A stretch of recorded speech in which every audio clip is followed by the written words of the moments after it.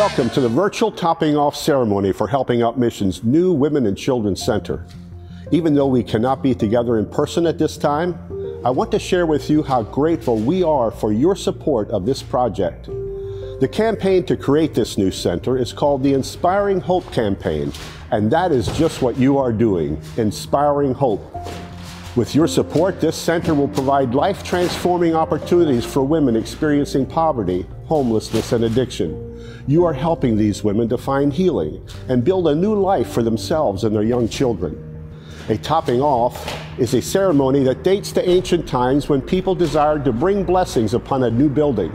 Today, the topping off of this beautiful new building celebrates an important milestone. While there is still another 12 months of work ahead, raising the roof beam helps us to see how high we have reached. As part of the ceremony, an evergreen tree is placed on the top of the building. This is to signify God's life-giving spirit that hovers over this building and will transform lives within it. The American flag honors the hard-working creative spirit of the workers. These men and women who are working tirelessly every day to construct this center. As you can see, they kept this project progressing on time and budget despite these unprecedented times. Today is a very special day to thank all of those hands who are building this center, both the construction team and you, our generous supporters who are making this dream a reality for countless women and children in this community. It's now my great honor to introduce to you Dashawn Covington, a member of Helping Out Mission community. Dashawn is a client at our Chase Street Women's Center, and she will share the story of how her life is being transformed as part of our Women's Spiritual Recovery Program.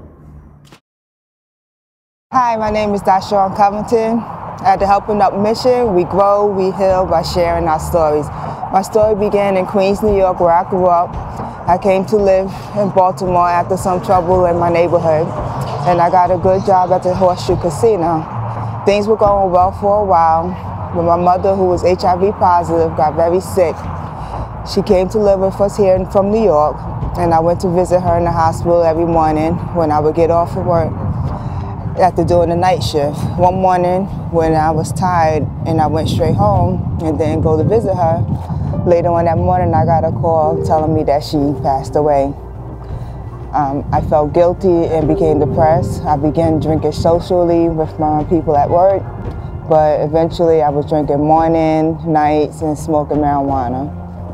I started getting sick and even suicidal, which led to me being put in Bayview Hospital. I lost my job, my health insurance, and got evicted. I slept in my car, I stayed with friends. During this time, my brother, who had been at the hum for about 2 years, and he's 7 years clean, was telling me about the hum, and he wanted me to call and find out about the women's program. I finally did, and came a couple of times to Chase Street to learn about the program, and I finally entered the program because I was ready for a change. I've been clean and sober since February 2020. It's been really hard, especially because of having to quarantine, but I'm doing good, and now I'm working at Amazon. At home, I learned about God. I prayed every day, and I found good people here who care for me. My message to the women who will live in the new center is this is going to be a great new start. Try to keep with it because God kept you this long for a reason.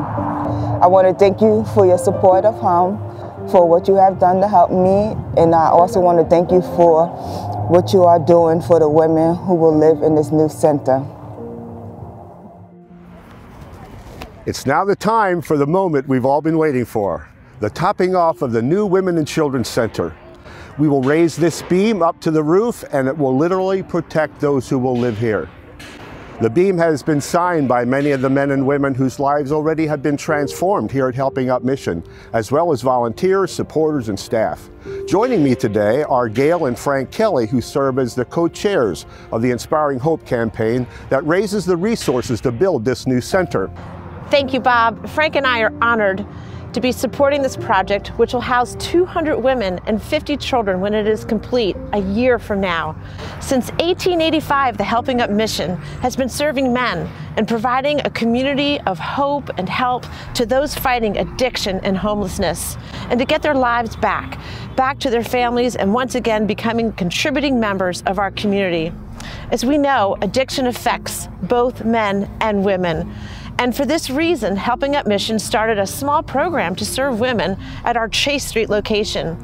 You just met Dashawn, whose life has been transformed by that program.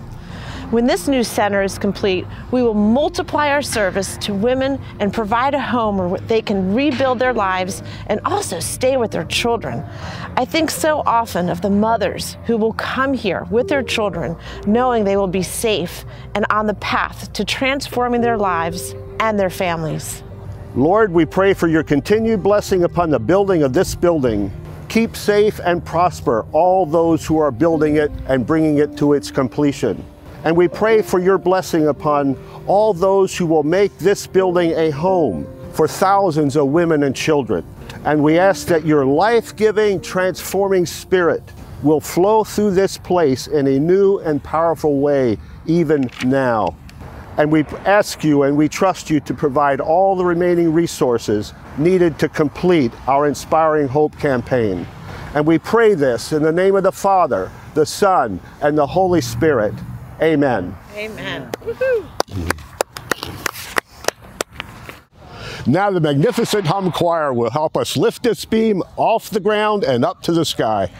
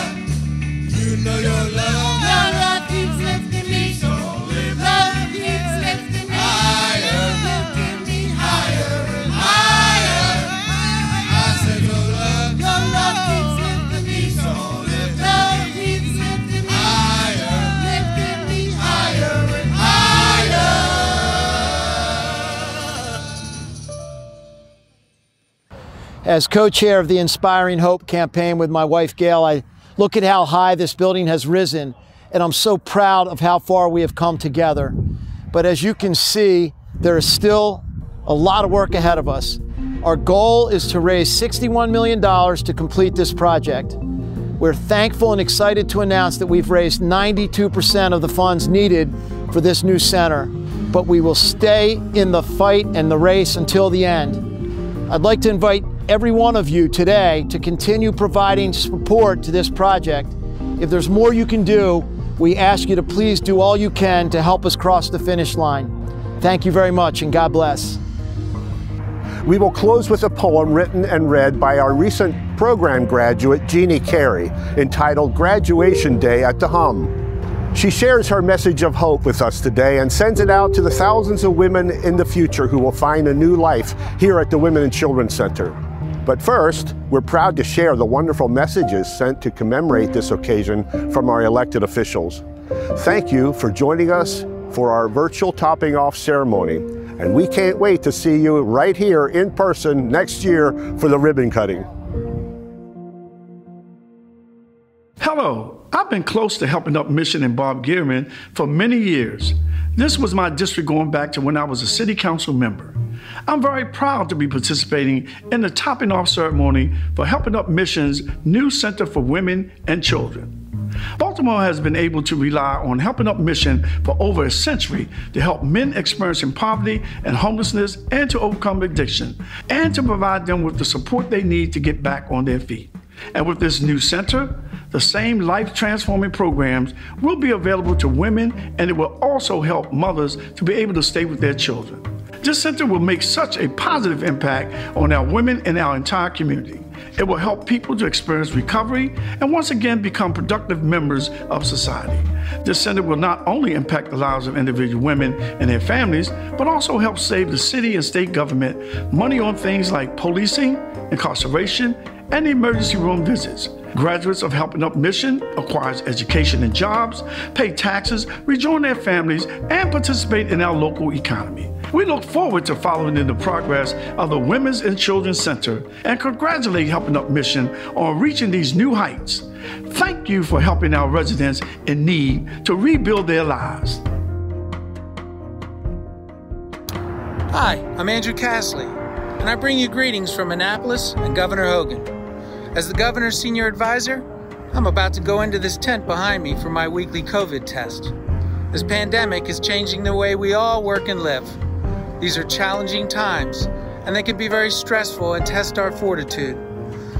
Governor Hogan recognized the important work that Helping Up Mission is doing to address the opioid crisis in our state, a crisis that's been made even worse by this pandemic. We believe community-based approaches like those at Helping Up Mission will save the lives of many Marylanders. On behalf of Governor Hogan, we send our congratulations on the topping off of your new Center for Women and Children and best wishes for its completion. Stay strong, Maryland. Hey, it's Mayor-elect Brandon Scott of Baltimore City. I want to congratulate Helping Up Mission. This center will help women and children in need and expand Helping Up's reach into helping more families in our area and in our city. I want to thank everyone who is a part of making this center a reality and look forward to Helping Up Mission continuing the great work that they do in Baltimore each and every day. Congratulations. Hi, this is Brooke Lierman, the state delegate representing District 46, including Jonestown and the Helping Up Mission. Today, I just want to send a congratulations and a heartfelt thank you for all the work and on all the progress that's been made on completing the Center for Women and Children.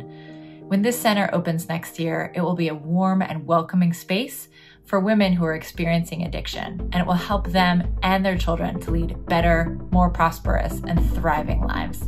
Thank you so much for all your work, and congratulations. Hi, I'm Jeanne.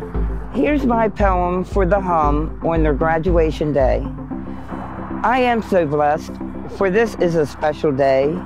I can finally say that I have found my way. I praise the Lord each day for bringing me to the Hum, and I'm thankful for the seeing how far that I have come. Those drugs from the streets, they took my soul. I am thankful to God for making me whole. The Lord sent us here to this special place. It's a great feeling to know that we're not a disgrace. To be free and sober each and every day, I will never let anyone take that away. God delivered his promise, and now he will say, love and peace to all for this your graduation day.